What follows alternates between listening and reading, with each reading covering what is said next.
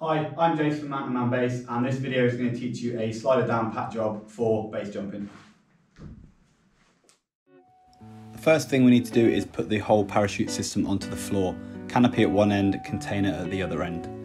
Either weigh the container down with something or tie off if you can. If you're going to pack on grass, you can always use a ground stake and stake either the laterals down or the leg straps. If you are going to use the leg straps, make sure you've undone them all the way so the container pulls evenly on both sides. Something else a lot of beginners find useful is to get the risers and make sure they're all even, using either the slinks or the hard links.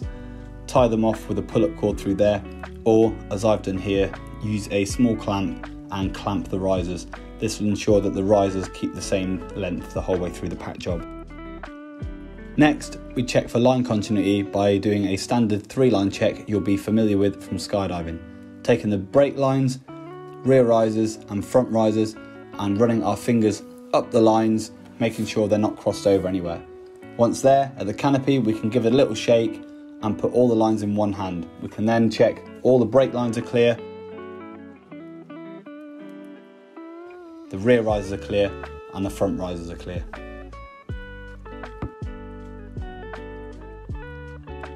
Now we turn the canopy 90 degrees. We do this by taking the brake lines and rear risers in one hand and the front risers in the other hand. We then walk up to the canopy, twisting the canopy 90 degrees. Give it a shake left and right and then throw it out in front of us, trying to keep the lines as tight as possible. We're now going to clamp the canopy using these packing tabs. Starting with the tabs that line up with the B lines, count 7 tabs, following the seams to the inside, ensuring you don't miss any.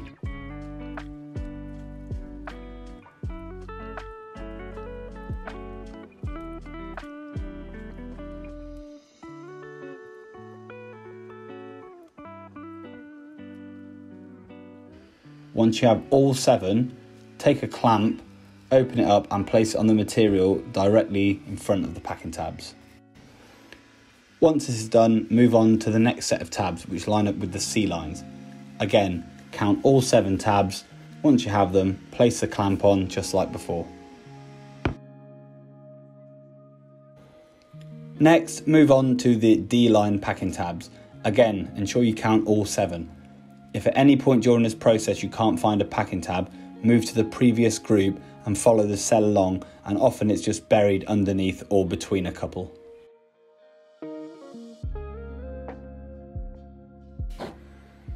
Finally, we have to clamp the A-lines. There are no packing tabs here. To do this, fold the whole nose over and start counting cell by cell. Keep the lines as neat as possible. You can do this by placing your fingers inside each cell, either side of the rib, and pulling the lines tight.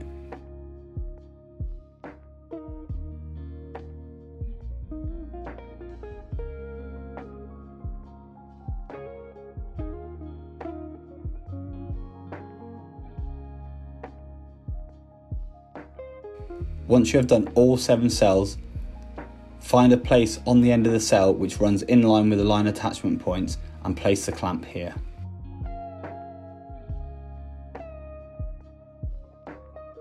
Now we have to turn the canopy back to the correct orientation. To do this, we split the canopy into left and right by counting the cells. Beginning with the nose, ensure you have all 7 cells. Then count 4 cells and push these under the canopy to the other side. The remaining 3 cells stay on this side. Next, place one foot on the A-line clamp to keep tension in the lines. This will be the centre of the pack job, so this should line up with the middle of the container. Pick up the canopy from the B-line attachment clamp. Now we're going to count 3 cells on either side. Count the 3 cells on one side, identify the centre cell, and then count the 3 cells on the other side. Placing an arm inside, roughly chop the material out. We're only going to concentrate on one side for now. Whip and flick it until you create this nice rectangular piece of material. Push the air out if you wish. Now place the foot on this B clamp to keep the tension in the lines. Next, we do exactly the same with the C clamp. Picking it up, once again ensuring we have 3 cells on one side. Identify the centre cell and then count again 1, 2, 3 cells on the other side. Again, push your hand in and roughly chop the material. Again, concentrating on this side. We're going to whip and flick until we get that rectangular shape with the material again. And again, if we want to, we can squeeze out any excess air. Replace your foot and put it on the C-line clamp now, keeping that tension again. And then finally pick up the D-line clamp and repeat the process. So counting 3 cells, identifying the center cell, counting the other 3 cells, and then once again putting your arm inside the canopy and just roughly chopping the material. Once again, just concentrating on one side, whip and flick it, and then get rid of any excess air. Now we need to do the same on the other side of the canopy. To do this, we need to get rid of the tail. Pick up all the brake lines in one hand and throw it to the other side of the canopy to reveal the 3 panels that we now have to tidy on this side.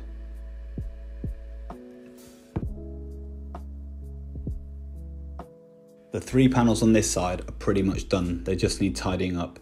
To do this, start with the D clamp, hold the tension and find the centre of the 3 cells on the top panel. Give them a whip and flick and leave them on the opposite side. Then continue down to the C-line, clamp, hold the tension, again find the centre of the 3 cells on this panel, give it a whip and flick and leave it on the other side. And then finally to the B clamp on the bottom. Once this is done, you can neatly flick them all out, removing the air if necessary, and then you've got exactly the same as what you had on the other side.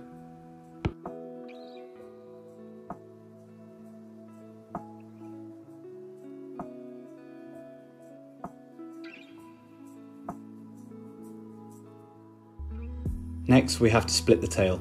To do this, count either 4 or 5 control lines depending on what canopy you have. Keep making your way to the tail pocket, which is in the centre, and throw this to the other side. This splits the tail in 2. Now we need to dress the inside of the canopy. Start by physically placing a hand between the left and right risers and follow it all the way up to the centre of the canopy. This ensures all the lines are on the correct side and no lines have been crossed over. Starting on one side, identify the 4 A lines. The A lines are the shortest lines on the canopy and will be the ones closest to the ground. Place either a foot or knee on the 4 lines and then find the 4 B lines. These are a few inches longer and will all be the same length, so they're easy to find.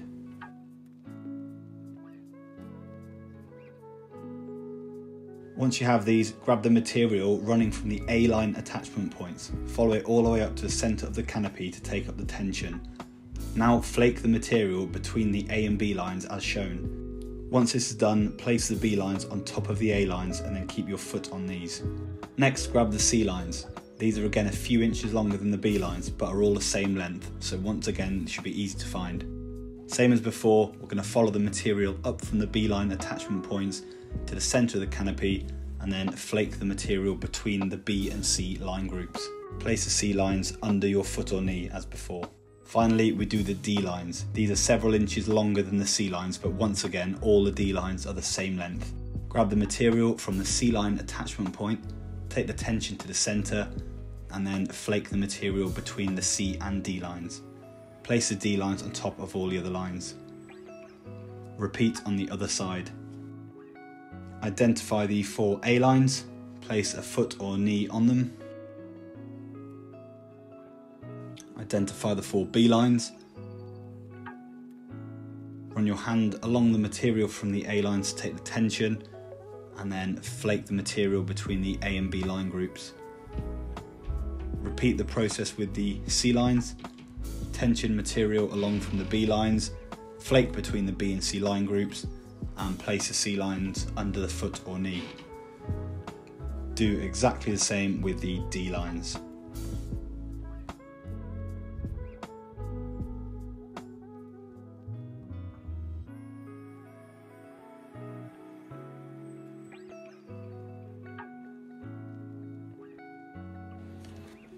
It's now time to stow the brakes. To begin with, take the toggles off the Velcro and move to the top of the canopy. Finding the D line, move along until you come to the first brake line. Keep moving along the tail to the next brake line, ensuring they're not twisted up.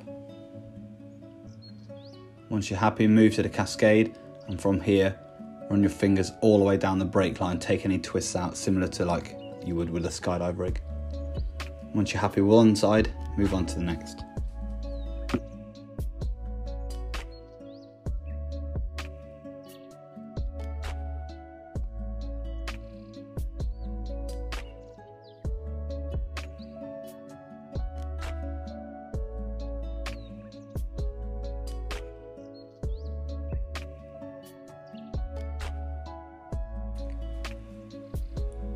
Place your hands on the D lines and grab all the brake lines and pull them to the bottom of the canopy.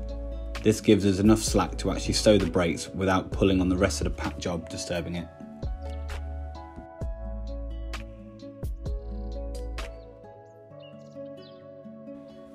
Now we're going to actually stow the brakes.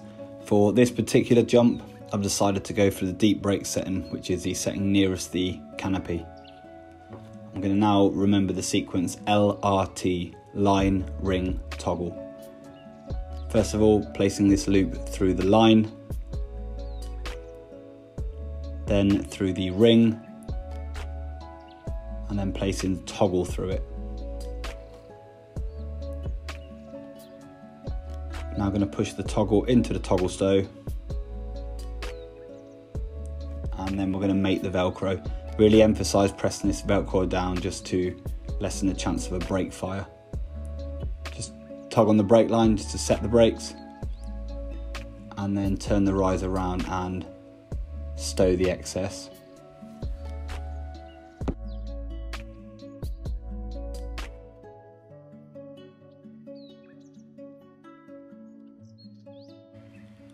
When it comes to stowing the other side, you might find it easier to move around to that side. Otherwise, just do it from where you are. The most important thing to remember now is to make sure we get the same brake setting. So again, I'm going for the deep brake setting, which is the nearest one to the canopy.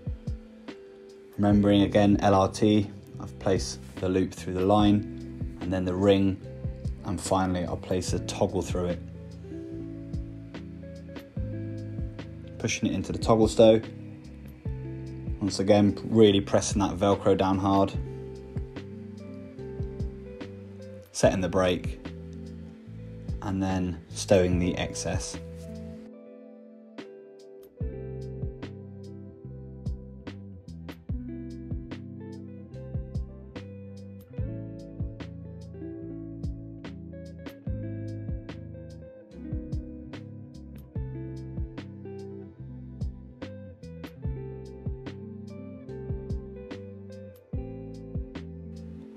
Next, we're going to fold the tail. To begin with, take the brake lines in one hand, follow it all the way up the canopy, and then using the other hand, just take out any slack in the pack job. Fold all the loose material over, and then identify the stabiliser. Fold the stabiliser as shown, and make sure that the stitching line here runs parallel with the pack job. Starting at the first line attachment points, we're going to create this 90-degree angle, and then make sure that the stitch line again runs straight up the pack job. We're going to keep doing this every time we get either a line attachment point, or as seen on this next one, a double stitch line. Once again, just creating these little folds and then teasing all the material, making sure that the stitching runs straight up the pack job.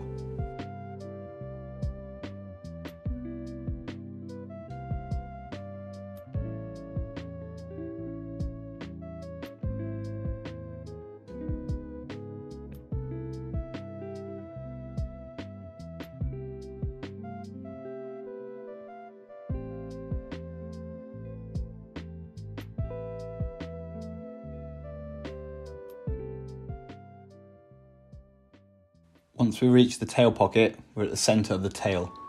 At this point, we can either move around to the other side of the canopy and do the process again, or as I'm doing here, we can just continue with the folds all the way to the other stabiliser, and then we'll fold it all back across. Again, all I'm doing is looking for either a double stitch line or a line attachment point, and then teasing the material, keeping that 90-degree fold at the bottom, but making sure that the stitching or the line attachment point runs up to the top of the canopy.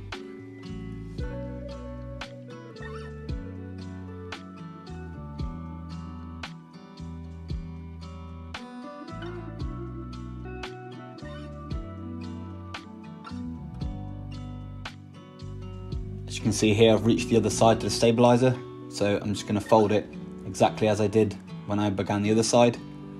So folding it down, making sure the stitch line runs up, and then going to find the center of the tail, which again is the tail pocket, and fold all this material over.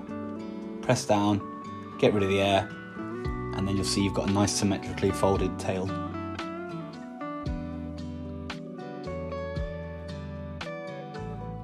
We're now going to do the tailgate. So take the center C lines and the break lines, which are often all coloured red, and walk up the canopy to the top. Make sure you've got no other lines in your hands, and take the actual tailgate and wrap it around all the lines. Make sure the center C line that actually has a tailgate going through it is also on the inside of the tailgate.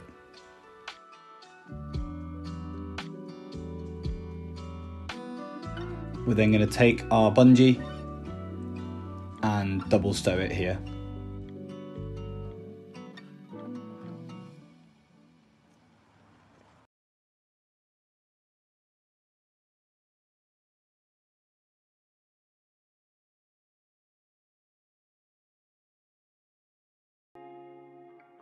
Next, we're going to tension the lines and remove the clamps. If you wish, you can tie something around the lines to keep them in place.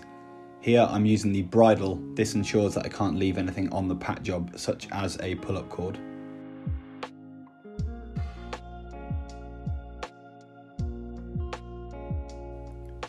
Starting with the bottom clamp, which is attached to the A lines, grab the material just in front of the clamp, pull to get the line tension, give it a little shake, and then release the clamp. Then move up to the B line attachment clamp, then the C, and finally the D. If you use anything to tie around your lines, now is the time to remove it.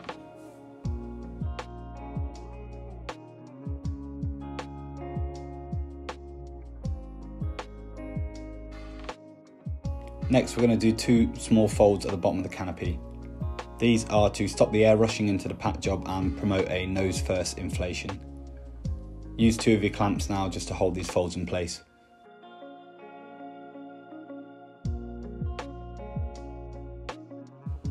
Lift the tail pocket and grab by these two seams. Pull down halfway to the lines and then pull the tail pocket the remainder of the way down, so it's resting just past the bottom of the canopy.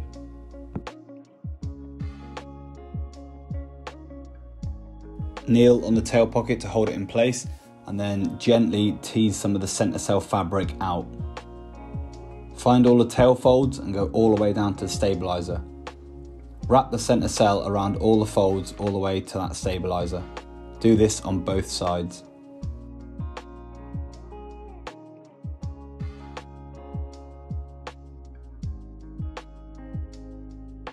Once this is done, gradually work your way up the centre cell, tucking all the fabric in.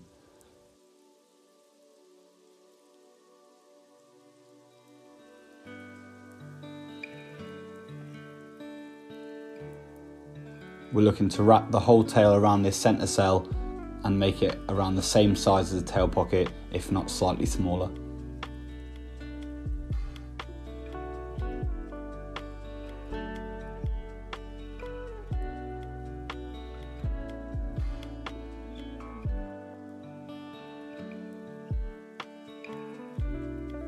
Starting with one side of the canopy, remove the clamp from the bottom. Fold the entire canopy over into the middle. Remove any air and then place a clamp roughly 1/3 of the way up and 2/3 of the way up.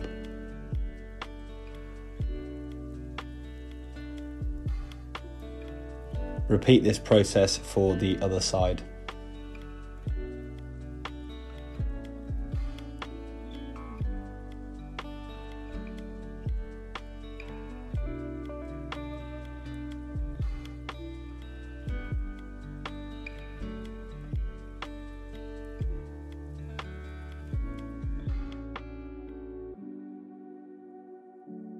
Release the container from whichever anchor you used.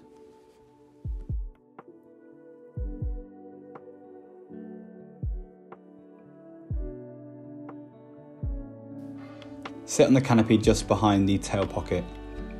Take out the primary stow bungee and inspect it and make sure it's still good to use. Next, carefully pick up all the lines.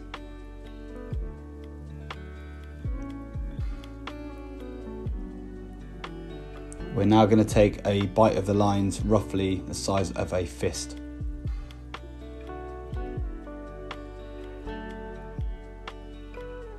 Take the primary stow bungee and do 2 wraps around it.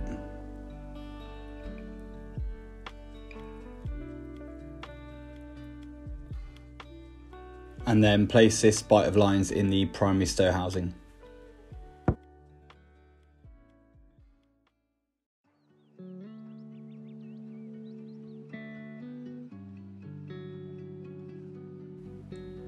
Next, undo all the Velcro on the tail pocket and lay it all out flat.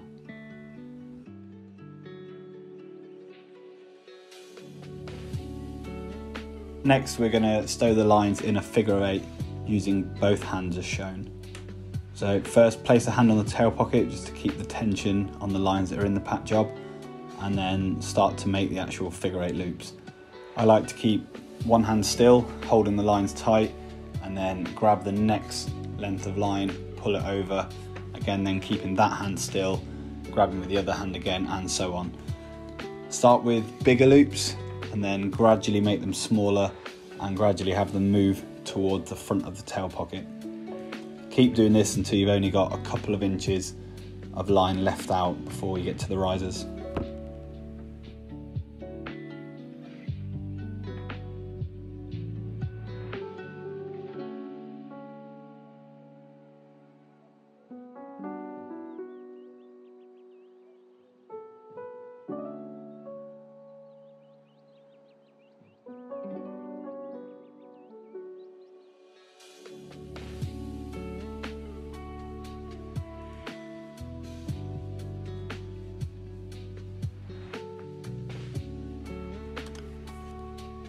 Once you get to this point, place all the Velcro back together again. Be really careful at this point not to trap any of the lines inside the Velcro.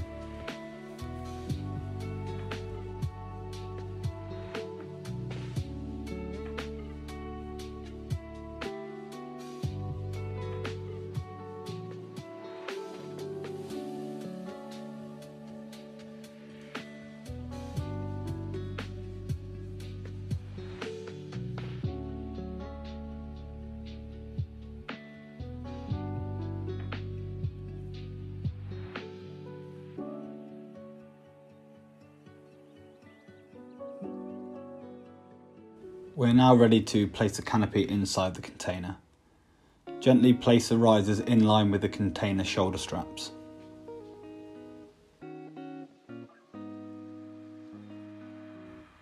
I like to stand on the risers so I don't disturb the pack job while I sort the container. So open all the flaps fully. Pull out the leg straps and flatten the inside, ready to place the canopy down. Now stand both sides of the canopy and we're going to grab underneath and lift it up into the container. We want our toggles to end up facing inside, so you can just give them a little push like this. So grabbing underneath the whole canopy, lifting it all the way so the tail pocket goes to the very bottom of the container. Now we can just lift both sides and just ensure again that the toggles are facing into the canopy. This just stops them being crushed by the outsides, making them harder to grab when the canopy opens. Place one hand on the pack job and make the first fold so that it ends up in line with the top of the container.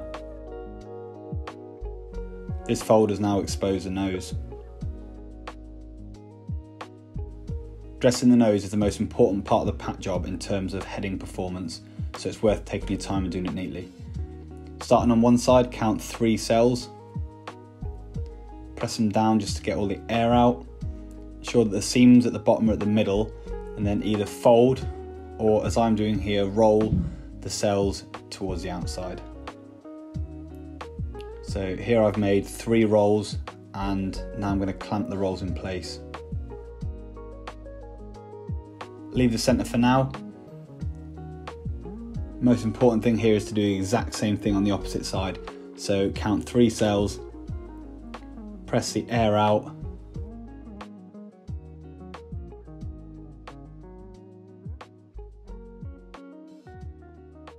make my 3 rolls, and then once again clamp them.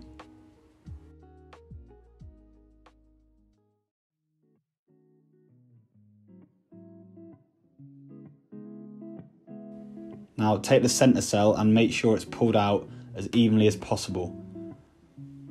Tuck the excess either around the bottom of the whole canopy, or as I'm doing here, just tuck it into the centre folds.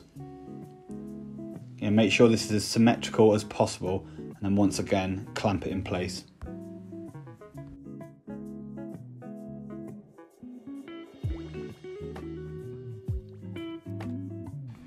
Once you've neatened it up as much as possible, place a hand in line with these bottom clamps and make your second fold.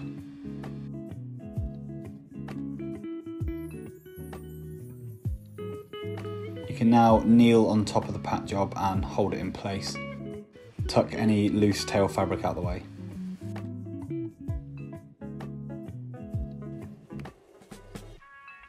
Place a pull-up cord through the top flap closing loop. I'm going to place a pull-up through both the side flaps as per the manufacturer's closing sequence. For a summer it's going to be left and then right.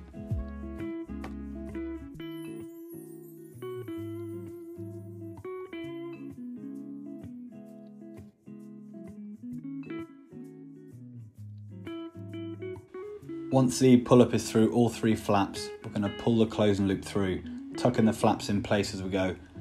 I'm placing my hand on the canopy to hold it in place while closing the container as evenly as possible.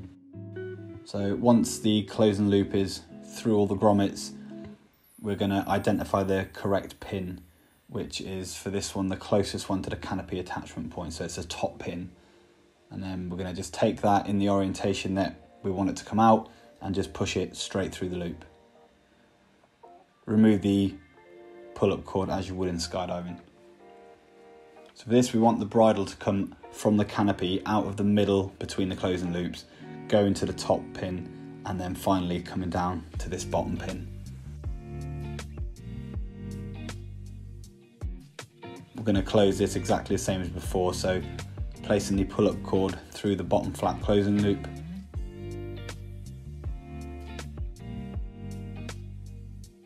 routing it the same, so in our case again going left and then right, and then placing the bottom pin through the closing loop. So you can see here I'm going to ensure that there's no twists in the bridle coming from that top pin. Again, you can see here it's coming out of the middle, going to the top pin and then going to the bottom pin. Once again, just remove that pull-up cord as before. And just make this little half fold on the loose bit of bridle between the 2 pins, and then tuck the pin protector flap in. Okay, we're nearly there now, so I'm just now going to tuck my riser covers in, and then before I do anything else I'm just going to count my tools to make sure I haven't left a clamp or a pull-up cord or something on the pack job.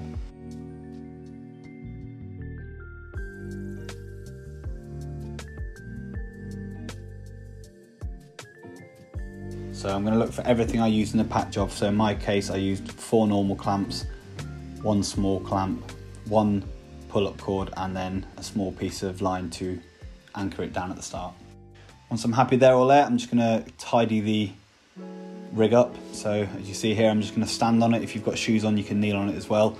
Doing this just neatens the whole thing up a little bit. We're just going to now do a final check. So just checking again that I am coming out of the middle, going to that top pin, coming down to the bottom pin. I'm happy there's no twists or anything like that. I'm going to tuck it away again, and then exactly like you would on a sky rig, I'm just going to tuck the excess in down the side, and then tuck my pilot chute away. Obviously this jump is going to be either static line or PCA, so all I'm really interested in at the minute is just actually tucking it out of the way. So I'm just going to fold the bridle in between the mesh part of the pilot chute and then push this into the bock, ready for when I come to take it out before a jump. And that's it, that completes the slider off pack job. There's multiple ways of packing. Almost every base jumper will pack slightly differently. However, following these steps gives you a really good, safe pack job, and in time you can tweak it and change it however you see fit. Thanks for watching.